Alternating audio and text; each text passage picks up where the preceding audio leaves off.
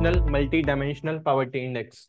So National Multidimensional Poverty Index, it is released by the NITI Aayog, and there is a international level of multidimensional poverty index that is released by Multidimensional Poverty Index, UNDP.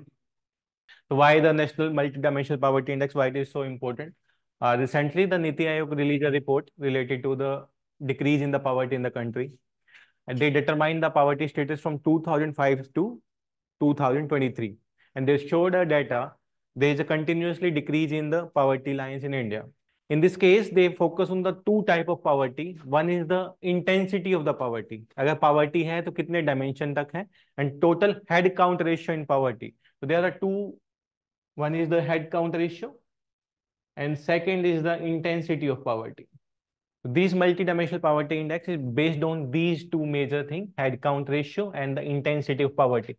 Total poverty कितना है और कितना intensity में है. So this index is measuring all those things. How it is different from the international multidimensional poverty index?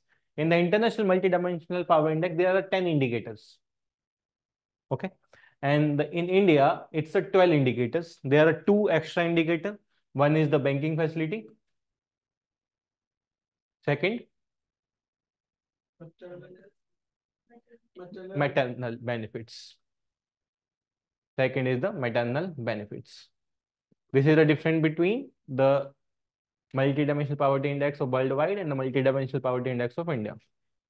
National Multidimensional Poverty Index.